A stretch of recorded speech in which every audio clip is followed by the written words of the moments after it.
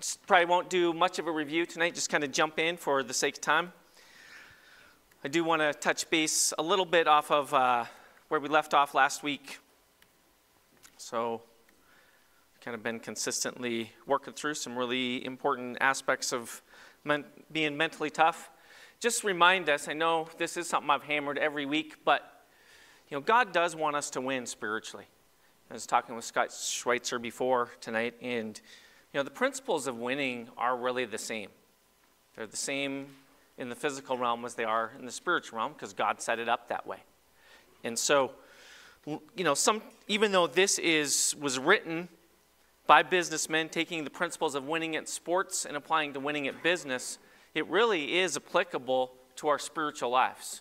And so I hope that we as Christians have been able to take some things and apply in our spiritual lives, because God wants us to win. He wants us to be overcomers. So last time we talked about performance ritual. I will maybe think of it more as routine. And one of the things that Christine Bachmeyer just said to me afterwards, she's a very routine person, but she said sometimes if you're glued to a routine, if you're dependent on a routine, so we talked about the importance of having a routine for performance, but sometimes there are circumstances that are outside your control where that routine is not able to be there.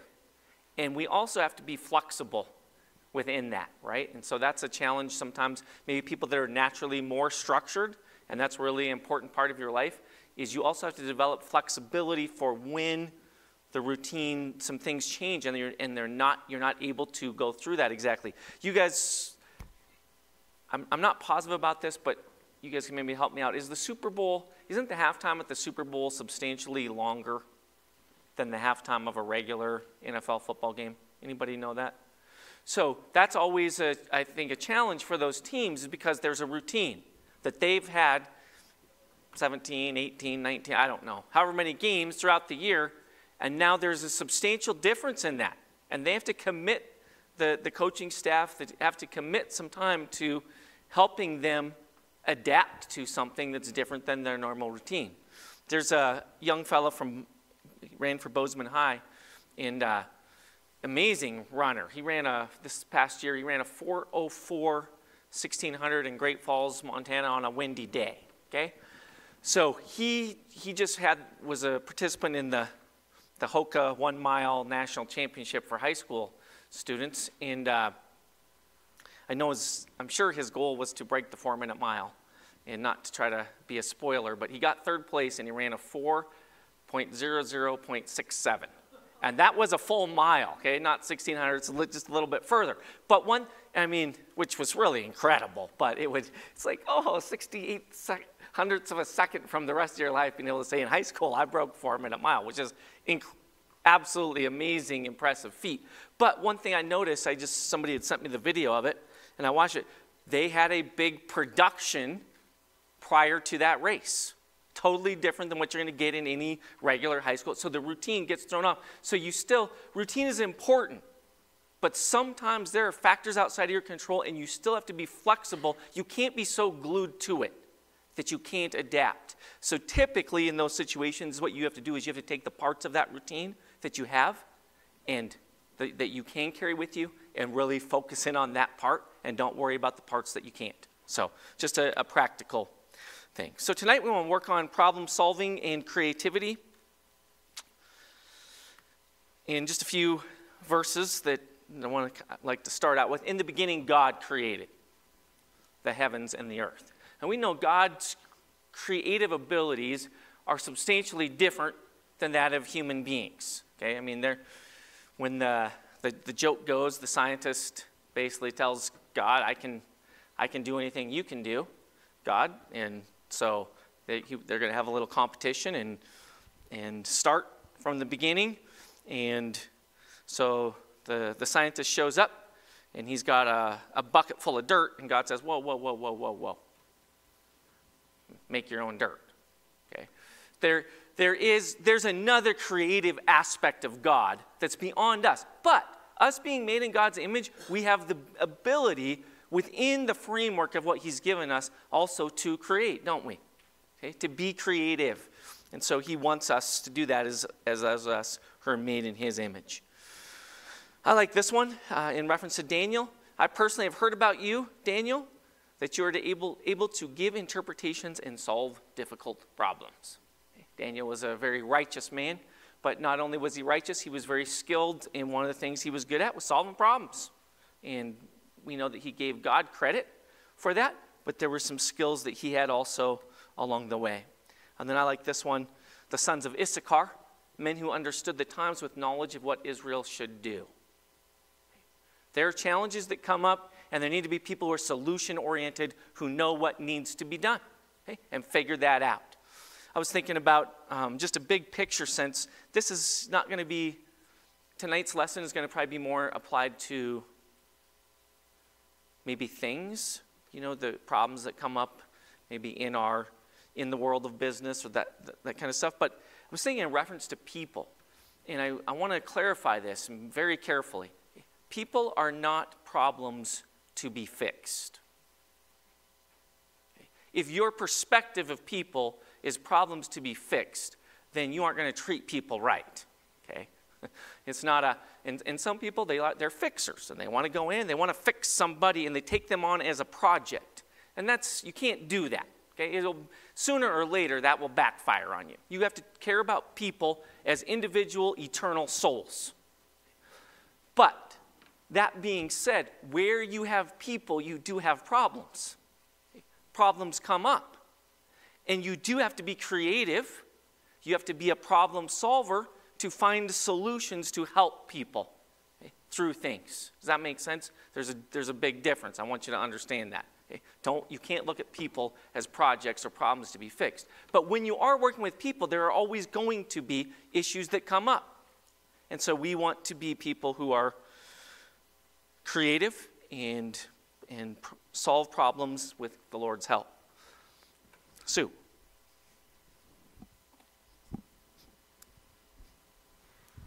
To continue that thought, we were reading in Acts 15 today, and Paul and Barnabas come back to Jerusalem, and they present all the good news of the Gentiles converting to the apostles.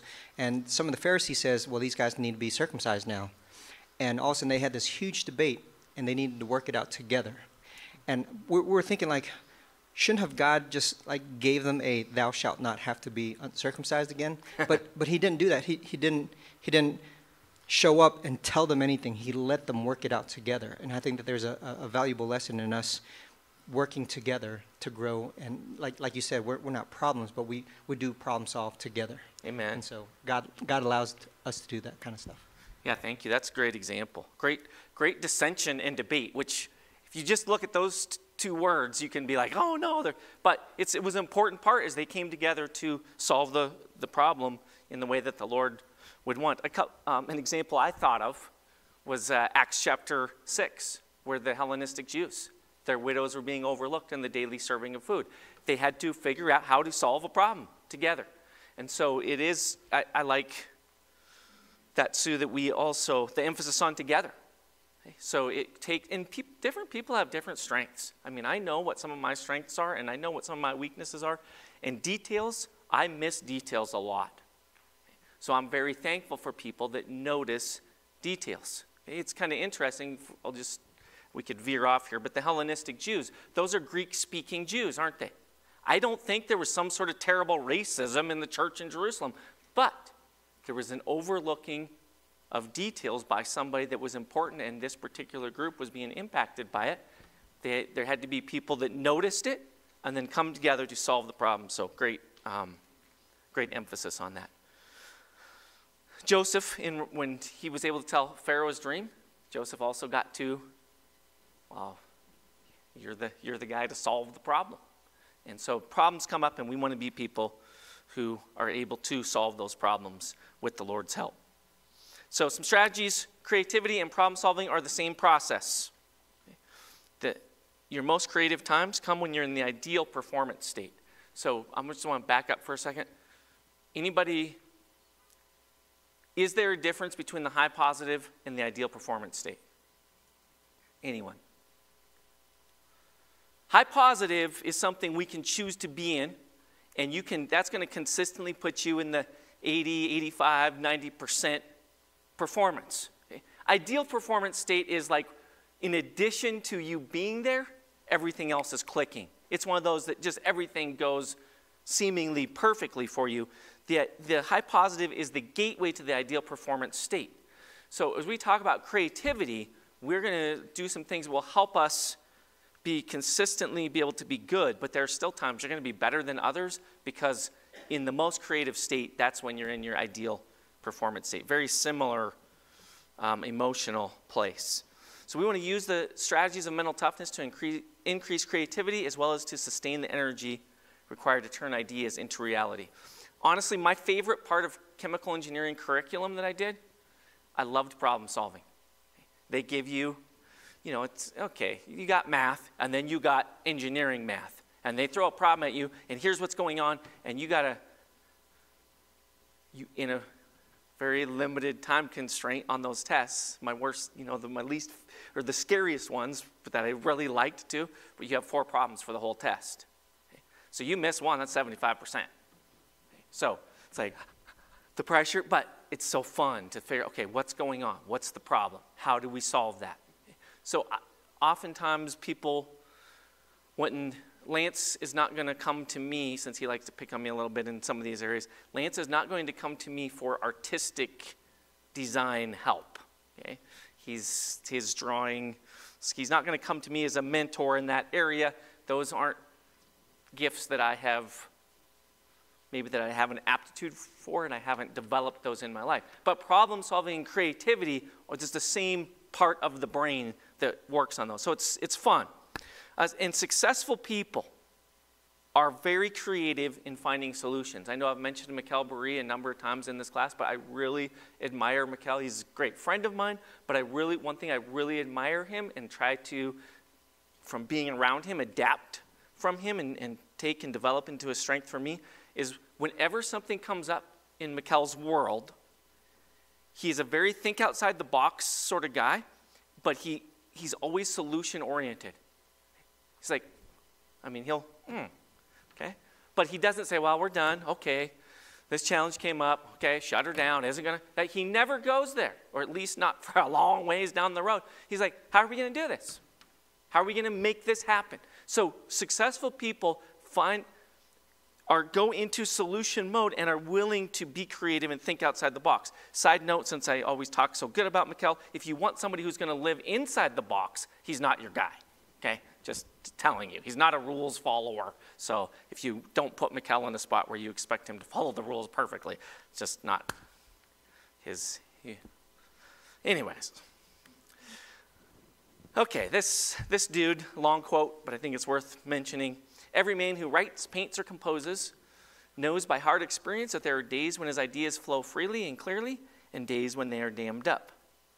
On his good days, for some reason quite incomprehensible to him, all the processes and operations of his mind take on amazing ease and slickness. So he does a double or triple stint of the best work that he's capable of and goes to bed impatient for the morrow. Uh-oh. We all know what comes next. And on the morrow, he discovers to his consternation that he's become almost idiotic and quite incapable of any work at all. That's why some of you, people that are very creative and enjoy, and you're writers or painters, like when you get in the zone, you don't really want to go to bed. Because while the flow's there and it's going and you're feeling it, you just want to ride that thing out. Because once you shut down, it's hard sometimes to get back into that spot. From this series, what does that sound like to you? The good part of this? Way moment or ideal performance state, right? That's exactly what, so it's very similar. So why do the ideas flow so freely one day? Deed during 1 hour, dry up on the next. Mencken's description of the creative state, ideal performance state. This is a key point. The nature of the performance doesn't matter. The emotional state of the performer does. So, performance and productivity are, in our world, oftentimes people, what's the bottom line? Bottom line, bottom line. And you'll see businesses that are sometimes constraining, and all we care about is the performance. All we care about is getting this done. Well, oftentimes that creates an environment that doesn't allow ongoing growth. Okay? The best are allow people, particularly who some of those strengths are creative, they give them an environment where they can use that. The cool thing is, because we are made in the image of God, creativity does come as standard equipment with every fully configured human nervous system. Okay? You might say, I'm not a creative person. Okay. Well, for one thing, that's not true. Okay. Second thing is, you might be careful of your self-talk, because if you tell yourself you're not, then you won't be. Okay. But the reality of it is, just like anything else, is what you are willing to develop with that. Creativity is strong in all children up to about age 10, but then declines because it's stifled. So one of the things I love about some of our school children, they're very creative. So I'm going to pick on Izzy tonight because she knows I like to pick on her. But one of Izzy's strengths is very, very creative, artistic in her drawing, comes up with amazing stuff. Sometimes, maybe in the moment, she could be getting a little more schoolwork done, but the creativity is flowing. Okay, there's a balance in there, okay? Because you don't want to just stifle out that creativity. Okay? So sometimes, Izzy even has shown me some of our notes, a few that she's taken in this, and they're the Misty Daniel type styled after that. Have you guys seen some of Misty Daniel's from like Family Camp? And it's really a cool way, if you're a creative person, of taking those notes and stuff, getting in there. So we want to develop that within it. I, in my life, have had poor self-talk about creativity. And one of the things that I used to say is I flunked kindergarten art. And even as if they say you're creative till you're 10 years old, and then it's like, as a 5-year-old, though, there's things in my brain that the lines, staying in the lines, and it always bothered me that my inability to always do that. Well, that's not even, like, the most creative people don't stay in the lines. They make their own, right? So anyways, it's something that can be developed, and it's important for us to be able to use it in the right ways. So no matter how long they lay idle, the creative abilities remain dormant but ready, like seeds that can bloom only in the proper environment. So I'll just veer off for a second. Targeting truth videos. Okay. When I have to think about a message, not just saying it, but how do you communicate this visually? When that kind of fell into my lap, because the guy that started with me was a very creative person, but wasn't able to keep doing it. Okay.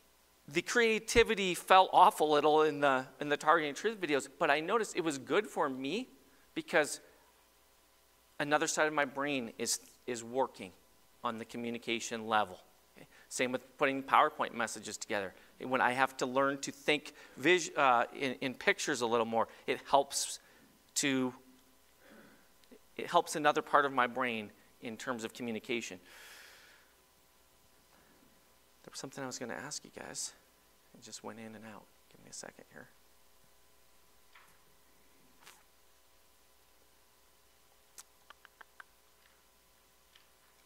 Okay, I know what I was going to ask. How many of you just consistently at least want to read your Bible a little bit every day? Okay? So many of us, that's a habit. Some of us are developing the habit. And oftentimes just in little sections, right? Something you can read consistently and get through. How many of you, though, sometimes want to just step back and read the book of Isaiah in just one shot? Just read through it.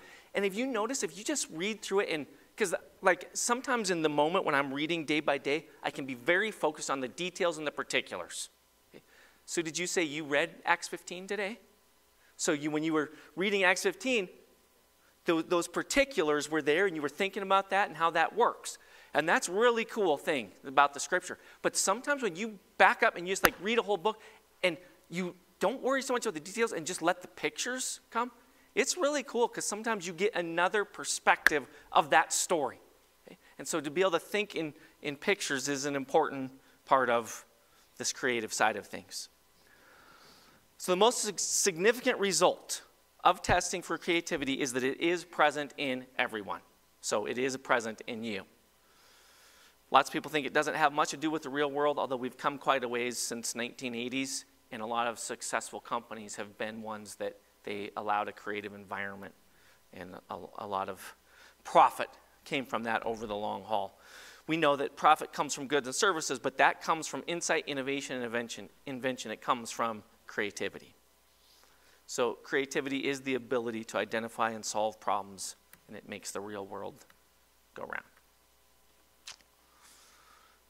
Emotional constellations, I already hit this, but of the creative state and the ideal performance state are identical. Because of external variables, you cannot guarantee to be in the ideal performance state. I'm not a big NBA fan by any means. I like to read about sports, and it did surprise me. Forget some of these series, NBA playoffs, how these teams, one night, one team can beat somebody by 30 points, and the other team, the other night, and the other team will beat the other one by 30. It's like how this disparity.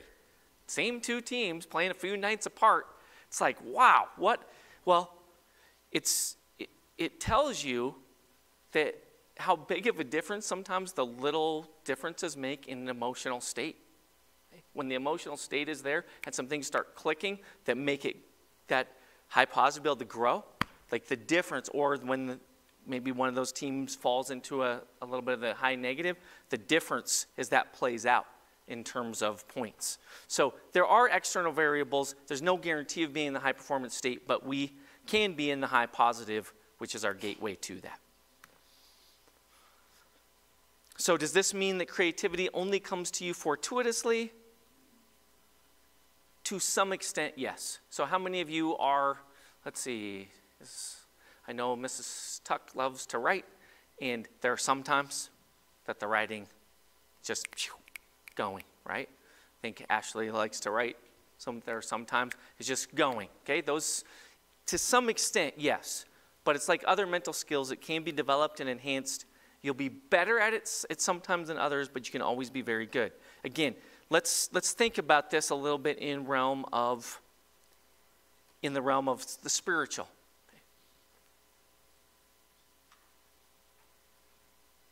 There's probably a number of ways we can go this. I'll just say, sometimes you're Bible studying with somebody, and you can be going through a typical way that you go through a study, and you can tell stuff isn't quite clicking. It's like it's not connecting this way. Okay? You care about this person's soul. You have to step back and you have to think, okay, what's another way that I can approach this to try to help this information actually get through? Okay? That's a real thing. It happens, doesn't it? Okay? There's some people you can just, a lot of people go through the same thing. Yeah, they get it. There's some people, it's like, you can tell they're not, they are in, like some people just aren't spiritually interested. That's not what I'm talking about. No, people that are interested, but they aren't getting it in this manner. And you have to be creative. And let's think about a couple verses on this too. James chapter 1 comes to mind. If any of you lacks wisdom, what is he supposed to do? Let him ask of God, who gives to all men generously without reproach. God will help you. Ask for wisdom. He'll help you be creative to get done what needs to get done. What are maybe some other ways? There are obstacles that come up in our spiritual life, sometimes in reference to us working with other people, sometimes in our own personal growth. And it seems like, man, nothing is going right. Nothing's like this, these goals that I have, that I'm trying to get there, and everything seems to be working against me. About the time I make progress here, this is a career path I want to follow to be able to do this for the Lord, and doors keep closing here and there. Well, Romans chapter 8, verse 28. You can step back and say, okay, God, I trust you. I know that all things work together for good. And so because if you get in a mentality where all the doors are closing and you start, I'll just say it, you start tanking. And when you start tanking, you can quit to various degrees in your spiritual life. We don't want to do that. So to be able to step back and say, God, I trust you.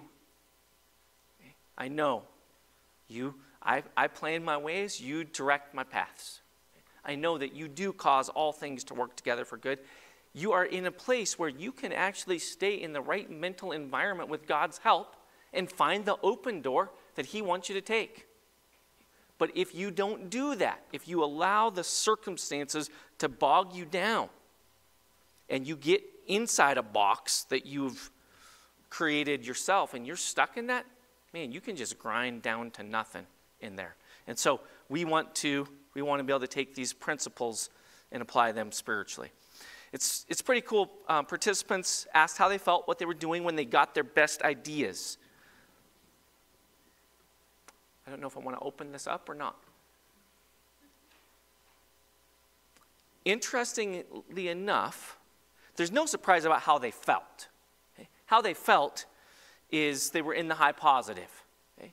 The best is when they were in the ideal performance state. But how they felt was they're almost always in the high positive when you get your best ideas. Okay? Low positive can happen. You can get some really good ideas in low positive. Low negative, you got nothing's coming your way. And high negative, you're just torching up some of your good ideas. So typically it's in the high positive. But what's really interesting, and it was surprising, is that the ideas that arrived during those creative times bore no relationship to what the person was doing. Okay? I'm going to give just a really little example. I went and visited Elena, and she was working on my teeth in her dental hygiene program. And so we went, and then I said, hey, let's go to your gym afterwards. And neither of us really felt like going, let's go do something. So we went and did a quick, 15, 20-minute lift and then hopped on the treadmill next to each other and just went like 15 minutes was all. But she started talking to me when she was on the treadmill. It's like, hey, I figured this idea that I need for this assignment, like while she was in there, in that, with me, having a good time in that room, that's when the idea came to her for her school. If she would have been confined to her room studying, the idea probably would have never came. Does that make sense? It's just the way it works. If you can be in the high positive in something else. Okay? Now, for me, golfing, I've not found a way to stay in the high positive golfing. It usually pushes me to the high negative very quickly. So a little bit of golfing I've done. But have you noticed how many successful people that go, like, when there's ways that they find that are relaxing, that they enjoy while they're doing it, some of their best ideas and work gets done there. Some of you that love to hike or run, same thing. I know when I used to run a lot, there is something that they call a runner's high. And it's like almost like your brain goes outside of your body and is like looking down on this whole thing, and ideas come to you that are, I'll just leave it at that. So, this dude, I forgot to actually look this guy up, a little more information on him. I wanted to. So I'm not even going to pronounce his name. I'm just going to say this dude, Henry, made one of his greatest mathematical discoveries while on a geological expedition. I apologize for not figuring out what that was. But he wasn't doing math. He's out looking at geology, some sort of Jay Wilson sort of fella. And while he's out there doing that, then one of his mathematical discoveries comes to him. Again, I want to emphasize, so I do remember in college a few times going to sleep with an unresolved math problem or engineering problem and waking up in the morning and knowing how to do it. Now, which isn't surprising, right? Because of the way your brain works. But what if you allow yourself again to tank? Okay. Any of you ever kind of tanked before you went to sleep at night? How well do you, is that high performance level sleep in any way?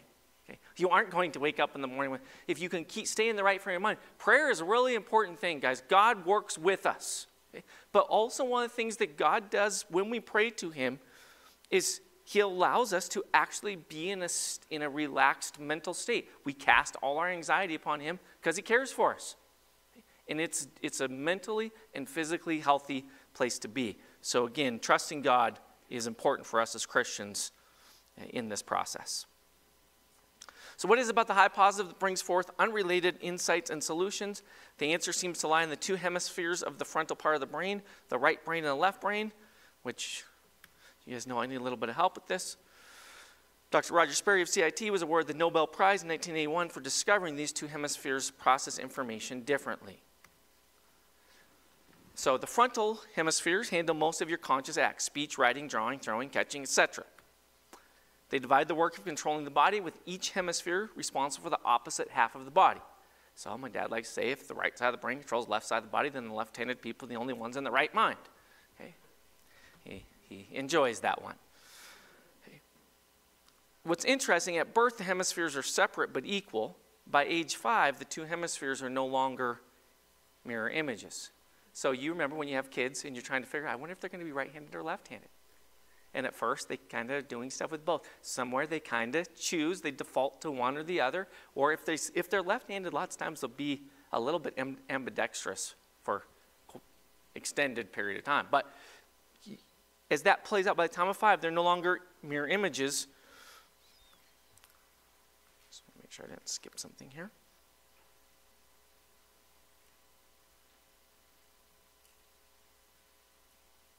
Anyways, the dominant hemisphere is usually the left, as evidenced by the fact that most people are right-handed. What percentage of people are left-handed? Can they say 1 out of 10, approximately? 3? 1 in 7? Okay, 1 in 7. I'm not getting all the left and right verbals. So 1 out of 10, 10%, 1 out of 7. Anyways, we know. Let's just do this. How many people in here are left-handed?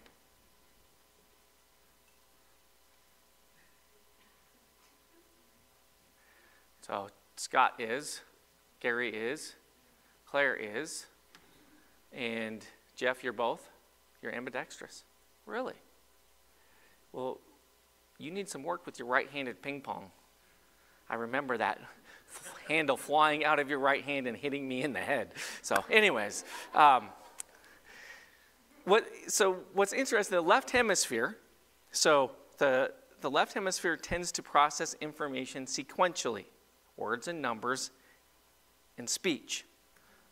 The right hemisphere tends to process information as patterns rather than sequences, as images rather than symbols. You can try this at home. I tried it and I did better than I expected, so it didn't work perfectly. But they said, I did notice a slight difference. But if you take a pencil and you put it on your right finger and balance it like horizontally on there, so you're balancing this pencil, and then talk while you're doing that. Okay. You'll find you can do it, but it's a little bit of a challenge to talk and balance this at the same time. Okay. Why is that? Because the left hemisphere is having to do both those things. If you turn around and you balance it on the left, it's substantially easier to talk. Okay. I was able to do both, but I noticed it's easier when I'm balancing them because a different aspect, the different side of your brain is controlling one of them. So, kind of a fun thing. How about this? You guys tell me. Say the color, and I don't let the spelling of the word color bug you. Okay, just try this. Red, yellow, orange, black, green, white, purple, blue, green, orange, red.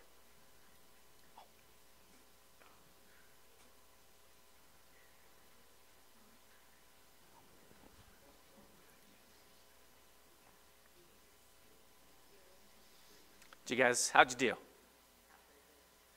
Some of us did better than others, but it's a little bit of a challenge in that you have to override what you're wanting to do. Okay? And so it's the left-right conflict. Okay? When the two halves of the brain work together, that's when you get into your rhythm or your groove. And so getting in the high positive brings both sides of the brain up to speed, and that's why creative insights and long-sought solutions so often materialize during unrelated but pleasant, energizing activities. Whoops. What is going on here? I don't know what I did, but I got us way out of... I jumped to the end somewhere. I didn't know we had this much left. I better hurry. Okay. Some challenges lend themselves to one hemisphere, some to the other. How do you go about switching hemispheres on demand? Well, one switch is handy. So if you want to be more creative, take your left hand and start doodling something with your left hand. Okay? And it will actually get you into that other side of your brain. Okay? It's very handy, no pun intended. And automatically then they switch back to their right automatically, putting their ideas into words. Left-handed people, it's a little more complicated, but since that only applies to a few of you, I'm not worried about it. You guys figure it out. You guys can try the nostril breathing technique, okay? Switching those. I still have. So if you want to be in the right side of your brain, which nostril do you want to breathe through? Left. Very good. You guys got me straightened out on that. Okay. So visualization strategies, if you need to be in the right brain, look at a picture, preferably abstract. And the reason you want to be abstract is because otherwise, if you're like me, you're wired a little bit like me, you can be looking at a really beautiful picture, painting, whatever, but the coloring in the lines mode, you're noticing all the lines. You can still go and be breaking everything down. So a little bit abstract allows you to actually be in the right side of the brain. Creative insights often come during unrelated physical activity. There's an ample supply of glucose and oxygen, and both hemispheres are active. So 2 facets to problem solving. This is one of the, so many of, in this course, it's been a good review for me. Lots of these things in my life I have put into practice over the years, just part of who I am. There's been a few good reminders. Here is a very important thing that I picked up on years ago that I think is so important, and it's easy to fall, it's easy to miss this. 2 facets of problem solving. 1, generating ideas, and then 2, evaluating those ideas. Okay? Super important in life. Don't try to do them both at the same time. I have a tendency to come up with an idea and automatically say, oh, no, that would never work. Some of the best ideas get tabled before they're ever on the table because you shut them down. So do not, this, you have to, I have to remind myself, now's not the time. I'm not evaluating. It's just ideas. It helps me, and you guys, some of you guys have heard me say, I have this crazy idea. And the reason, if I say crazy idea, that's allowing me to put it out there without trying to decide right now whether or not it's a good idea. Does that make sense? For me, it helps me. I got a crazy idea, just going to throw it out there. If I say crazy, it takes off me saying, well, all the reasons why it might not work. Okay. So the ideas, there's a place for ideas, and that's not the time to determine whether or not those ideas are good ideas. You can do that later, and you want to do that later. You know, I have a few people in my life that I really trust, and maybe sometimes even with a Bible study, I'll say, I've done a lot of Bible studies, and I know what I'm doing, but sometimes I say, hey, I want a fresh idea. Here's a scenario. And most of the time, what I get back is what I already was planning to do. But every once in a while, I get an idea that's really good that I wouldn't have thought of. That's very helpful. And so there's times in your guys' life you can figure out how to do this, but it's also helpful if you have the right people. Okay, when I say this, the right people, have to be people you really trust that aren't going to shoot down everything. Okay? Oftentimes, groupthink really destroys that. Maybe we'll get to that in a second. But when the ideas are flowing, don't try to be practical. Just write those ideas down. Let them come. Let them flow. And later you can come back. Again, I know Elise has talked to me enough about some of the ways she does her writing that she does have a bunch of different ideas that show up all over the place. And then, I'm not going into your technique, but you know, there's an ideas place, and then later you can evaluate and figure out the practicality of those. Again, I'll just emphasize that. I have to emphasize, but let the ideas come. Later we can decide. Both of them are important. And actually sometimes, wow, 8:02, there are people who are really great ideas people and sometimes not great at executing the plan. Guys, figure out how to team up. Like the most successful people are people that figure out how to team up with those strengths. I've known amazing idea people, but they want control and they don't know how to control. So the idea is great and the execution just goes completely by the wayside. Then there are people that are really good at executing but not so great at ideas, and they're afraid to ever figure out, and within the body of Christ, if we can figure out how to work together, it's very, very helpful. Sometimes help things think backwards, challenge assumptions, break it up into smaller sections, interject humor, make analogies. Aren't you guys thankful for the parables, actually? The book of Revelation. Different ways of communicating same stuff. It's fun. It gives you a different perspective, and then keep probing at stuff. Creativity is like a little bit like communication. There's many ways to discourage it, And again, the group brainstorm works against creativity. It's interesting. They've done little competitions where, like, I forget what the details are, but spaghetti, the uncooked spaghetti things, marshmallows, other stuff, and how high, how tall what's the biggest thing you can make out of this? In kindergarten classes, whoop everybody else. Business, Harvard Law, all the kindergarten classes. You know why?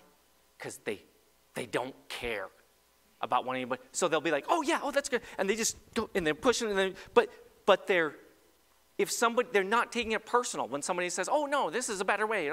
They just, oh yeah, and then they just keep doing it. Okay? Business students or even business partners, lots of times, so somebody else shuts it down, it shuts it down. Okay? So you want to be careful with that. Collect ideas, evaluate them later, and don't judge your own, just get them down. Winning isn't normal. Creative people aren't crazy. There can be crazy ideas. And this is a truth. People can be tough to work with when they're being creative. Okay? Some of the greatest ideas people that I have known are sometimes when they're in that, they can be very, very difficult to work with. But they're bringing something to the table that I certainly don't have. And so figure out how to make it work. Solitude, daydreaming are integral to creativity, require sustained energy. Super important. Don't be afraid to try and fail, okay? Because you got to try over and over and over again. That's the bottom line of this. And when you understand the way this works, okay, it's the people that keep trying, keep new ideas, they fail, they come back, they learn something from it, and they stick with it. That's where success comes from. So you want to be willing to learn. You want to say, okay, that didn't work.